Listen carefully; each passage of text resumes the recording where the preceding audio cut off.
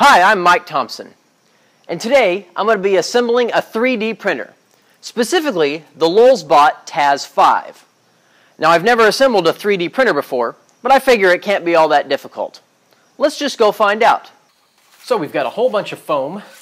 It looks like a little toolkit. Oh, that's nice. This is packed really, really well. Let's take this out of here. Okay, there's a power supply and some other things down here, and some really detailed instructions. And now I'm going to very gently remove the Y-axis table here from inside the machine. Well, that was interesting. I think I made it work, but since the box or stickers or something was upside down, I didn't see this until the very last thing. I already had the entire thing out before I found this, because the box, as you saw, said this side up.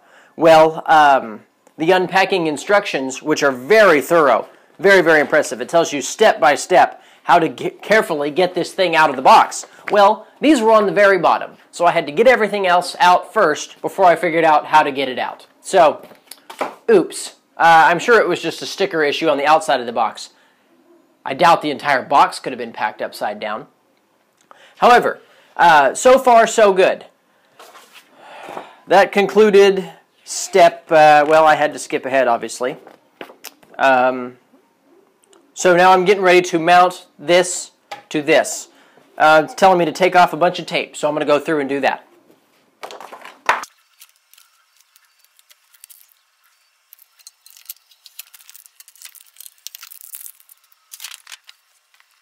It's wanting me to locate the 4 Y-axis bolts on the lower frame. See the green circles below. Turn counterclockwise to loose. Oh, that's how you do it. Okay. So it's these 4 right here in the bottom center of the frame. They're just little thumb screws. Pretty easy so far.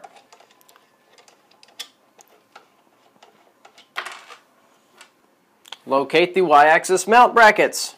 With the print surface facing up and the stepper motor into the Y-axis facing back, slide the Y assembly onto those brackets. So let's do that. Stepper motor in the back. This is obviously the front. Here's the stepper motor. So we're going to take this and twist it around like so.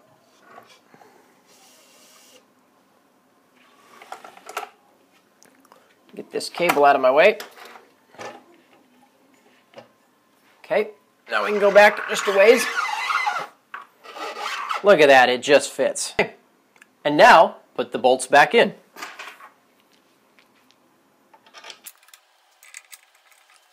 However, note, before completely tightening the Y-axis bolts, push down on the Y-axis aluminum bars against the printer frame lower bars by slightly tilting the printer onto its side edge, enough to lift the feet of the Y-axis off the table.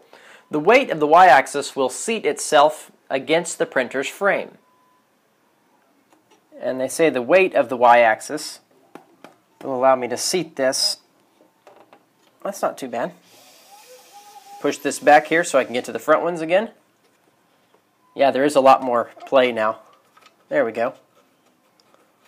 Okay, now we pull the Y-axis all the way to the front and connect these cables here at the back. They look idiot-proofed because they're totally different shapes and sizes.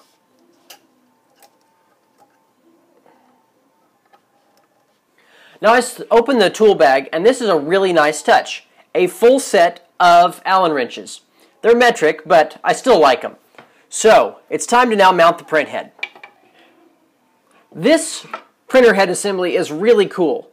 The majority of the parts here are 3D printed. So we take out this screw in the top center of the X-axis carriage. There's a nice slot right here that this tapered tab fits into. So it's going to go like this. I'll move that wire out of the way.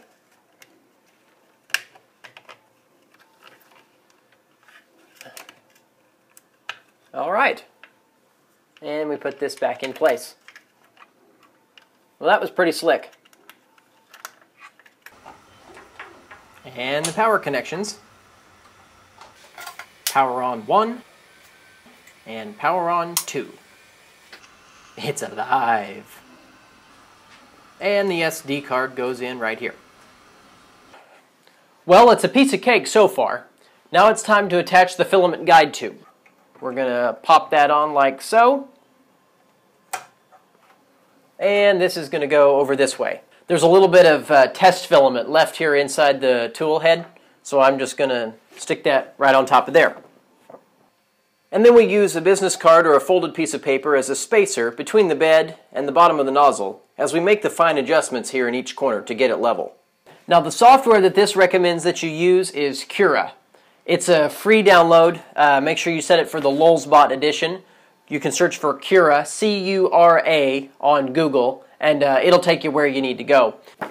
These instructions make it super simple to assemble a Lulzbot. I was actually surprised at how simple it really was. They did a great job with these instructions, and I'm sure there's all sorts of stuff online, including this video now, if you get kind of stuck and wonder what the heck to do. I've got the bed and the extruder nozzle heating, and pretty soon I'll have a functional part like this little rotor blade lock here. Anyway, you can see this definitely isn't that difficult at all. You can do it yourself, just don't be afraid to try. Go ahead and subscribe if you haven't already. I'm Mike Thompson, and thanks for watching. I really appreciate it.